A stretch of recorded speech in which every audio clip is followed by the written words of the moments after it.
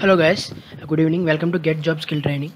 Friends, ఈ వీడియోలో మనం కమాండ్ అండ్ ఆర్గ్యుమెంట్స్ యూస్ చేసి ఒక ప్రోగ్రామ్ చేద్దాం. ఆల్రెడీ కమాండ్ అండ్ ఆర్గ్యుమెంట్స్ గురించి మీకు ఫుల్గా డిస్క్రిప్షన్ ఇచ్చాను. 15 minutesలో ఫుల్ వీడియోలో మీకు కమాండ్ అండ్ ఆర్గ్యుమెంట్స్ గురించి మొత్తం తెలుస్తుంది. అలాగే విత్ 2 ఎగ్జాంపుల్స్ కూడా వీడియోలో ఉంటాయి. ఒకవేళ మీరు చూడనట్టయితే ఆ డిస్క్రిప్షన్ అలాగే ఐకార్డ్స్లో ఇస్తాను, ఒకసారి వెళ్ళి చూడండి. ఆ తర్వాత ఈ ప్రోగ్రామ్ అనేది చేయడానికి ట్రై చేయండి. ఓకే, ఇప్పుడు మీరు ఫస్ట్ ఈ ప్రోగ్రామ్ ఏంటి అంటే కమాండ్ అండ్ ఆర్గ్యుమెంట్స్ ద్వారా మనకి మనకు ఒక రేంజ్ ఇస్తారు.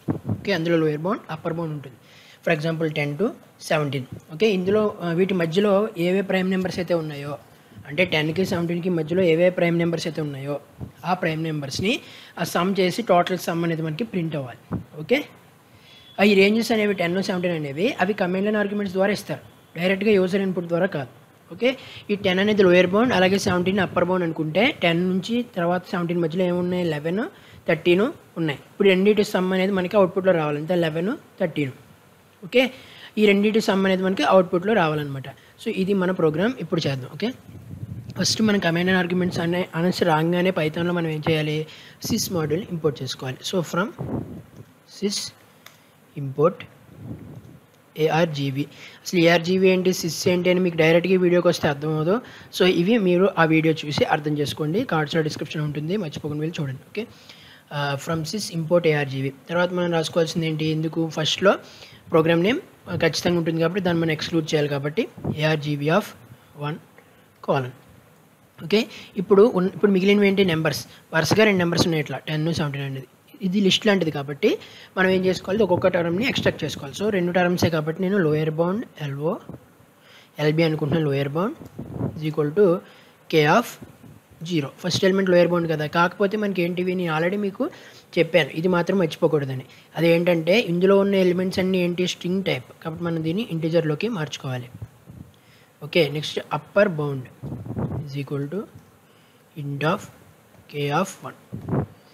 ఓకే, అయిపోయింది కదా లోయర్ బౌండ్ అప్పర్ బౌండ్. ఇప్పుడు మనకి 2 వాల్యూస్ వచ్చేస్తాయి. ఇక్కడ నుంచి మనకు కామన్ ప్రోగ్రామింగ్ ఏంటి, for I in range of. ఇప్పుడు మామూలుగా మనం ప్రైమ్ నెంబర్స్ చేస్తున్నామంటే ఒక నెంబర్ ఇస్తాడు వాడు. ఓకే, గుర్తుపెట్టుకోండి, ఇప్పుడు మనం ఒక నెంబర్ ఇస్తాడు, n = 10 ఇచ్చాడు అనుకోండి. 10 అనేది ప్రైమ్ నెంబర్ కాదో మనం గుర్తించాలి కదా. సో మనకి 10 బదులు మనకి ఏమి ఇస్తున్నాడు, మల్టిపుల్ వాల్యూస్ ఇస్తున్నాడు 10 బదులు. సో ఒకసారి చెక్ కావాలంటే మనం ఒక ఫర్ లూప్ యూజ్ చేసుకొని ఆ నెంబర్ తోటి ఆ ఫర్ లూప్లో వచ్చిన ప్రతి వాల్యూని డివిజన్ చేసుకొని చూస్తాం. 1తోనూ అలాగే ఇట్ సెల్ఫ్తోనూ డివిజిబుల్ అయితే అది ప్రైమ్ నెంబర్, మిగతా వాటితో కూడా అయిపోతే కనుక ప్రైమ్ నెంబర్ కాదు. ఓకే, అదే కదా మనకి ప్రైమ్ నెంబర్ లాజిక్. ఇప్పుడు మనం ఏంటి, మనకు ముందు మల్టిపుల్ వాల్యూస్ని కూడా మనం డివిజన్గా యూజ్ చేయాలి, అలాగే మల్టిపుల్ వాల్యూస్ని కూడా మనం పైన న్యూమరేటర్గా కూడా యూజ్ చేయాలి. అంటే 10 అనే నెంబర్ ఒకటే ఇచ్చి దాన్ని ప్రైమ్ అని చెక్ చేయమంటే ఒక ఫర్ లూప్, అలాగే మనకి 10, 12, 13, 14 అన్నీ ఒక వరుసలో మనకి ఎంతవరకు రేంజ్ ఇచ్చాడో అన్నిట్లోనూ మనకి చెక్ కావాలి, కాబట్టి మొత్తం 2 ఫర్ లూప్స్ రాయాలి. ఓకే, ఎందుకు, ఫస్ట్ రేంజ్ అనేది మనకి ఇచ్చిన రేంజ్ మధ్యలో అన్ని నెంబర్స్ న్యూమరేటర్, అంటే మనకి కావాల్సిన n అనే నెంబర్ ఉంది కదా, టోటల్ నెంబర్ 10 కానీ 11 కానీ మనం ఎప్పుడు చెక్ చేస్తాం, అలాగా మనకి అది పని చేయాలంటే అది మొత్తం ఎట్లా అవ్వాలి కదా, ఆ లోయర్ బౌండ్ నుంచి అప్పర్ బౌండ్ మధ్యలో. కాబట్టి దానికి ఒక ఫర్ లూప్ తీసుకున్నాను. దానికి ఏంటి, లోయర్ బౌండ్ నుంచి అప్పర్ బౌండ్ వరకు వెళ్ళాలి అది. ఓకే కదా, ఇక్కడ ఫర్ లూప్లో మనకి రేంజ్ అనేది స్పెసిఫై చేయొచ్చు. ఇప్పుడు మనం 0 నుంచి ఎండింగ్ వరకు ఇస్తాం. ఇప్పుడు lower bound upper bound specify చేస్తాం అంతే. ఇప్పుడు మనకి నెంబర్లు వచ్చేసాయి, అంటే n వాల్యూ వచ్చేసింది. మనకి ప్రైమ్ నెంబర్స్లో చెక్ చేసే వాల్యూ వచ్చేసింది, ఒకటి I వాల్యూ.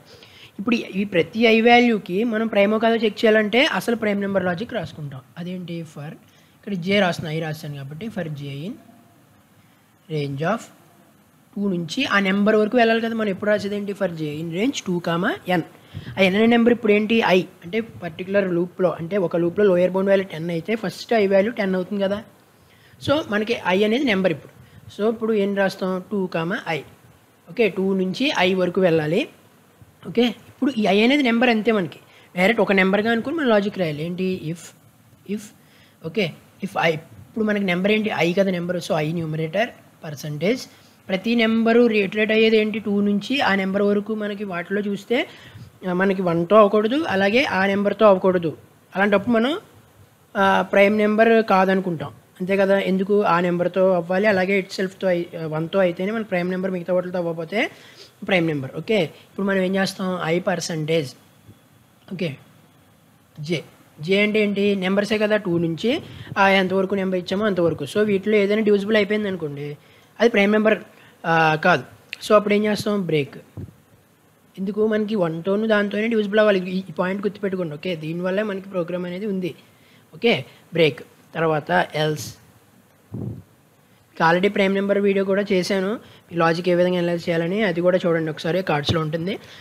ఎల్స్ ఈ 5% డబుల్ ఈక్వల్ 0 అయితే బ్రేక్, అంటే ప్రైమ్ నెంబర్ కాదని అర్థమైపోయింది అది, కాబట్టి ఆ ఇటరేషన్ మొత్తం ఆపేయమంటున్నాం. ఎందుకంటే ఆ నెంబర్ మొత్తం పోవాలి ఇంకా, అంతే కదా. ఆ నెంబర్ కాదు కాబట్టి ఇప్పుడు 10 అనే నెంబర్ వచ్చింది, 10 ప్రైమ్ కాదు కాబట్టి ఈ లూప్ మొత్తం అయిపోవాలి. ఓకే, ఒకవేళ అది మనకి ప్రైమ్ నెంబర్ అయితే ఏమవ్వాలి, సమ్ అయిపోవాలి. ఓకే, కాబట్టి మనం ఒక ఎస్ అనే ఒక వేరియబుల్ని తీసుకుంటున్నాం, 0 చేస్తున్నాం. ఇండివిజువల్ సమ్ చేయాలంటే ఇదే కదా logic. Yes is equal to S plus A number ఏంటి, ఐ. సో ఐ అనేది ప్రైమ్ అయితే, అంటే ప్రైమ్ కాకపోతే బ్రేక్, ఒకవేళ అయితే కనుక ఇక్కడికి వస్తుంది, లూప్ ఎల్స్ ఎగ్జిక్యూట్ అవుతుంది. అప్పుడు ఏమవుతుంది మనకి, S equal to S plus I.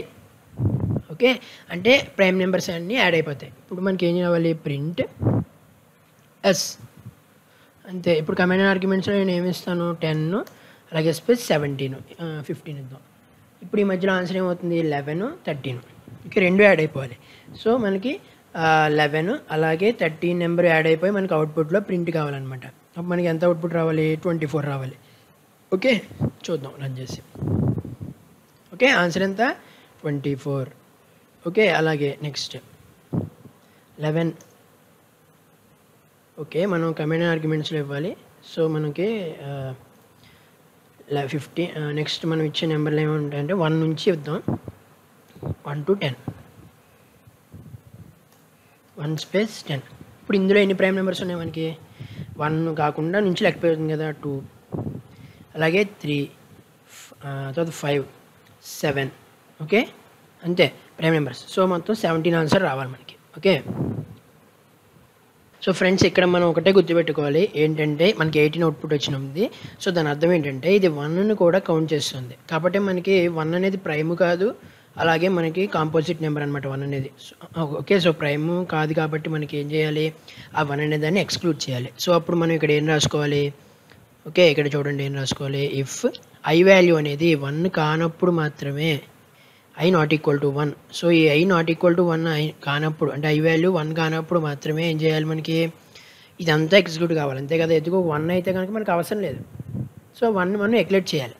So ఇప్పుడు చూడండి మనకి 17 అవుట్పుట్ పర్ఫెక్ట్గా వస్తుంది. ఓకే, ఈ విధంగా మనం లాజిక్ అనేది అనలైజ్ చేసుకోవాలి. అవుట్పుట్ బట్టి మనం ఎర్రర్స్ బట్టి కూడా మనం ఈ విధంగా మార్చుకోవాల్సి ఉంటుంది. ఓకే, సో ఇది ఈ programme command line arguments use చేసి అనదర్ ప్రోగ్రాము. అలాగే నెక్స్ట్ వీడియోలో కూడా కమాండ్ లైన్ ఆర్గ్యుమెంట్స్ యూజ్ చేసి ఒక ఇంపార్టెంట్ ప్రీవియస్ కోడింగ్ క్వశ్చన్ చూద్దాం. ఈ లోపు మీరు ఆ 15 minutes వీడియో ఫుల్గా చూసి నేర్చుకోండి. Okay, thank you.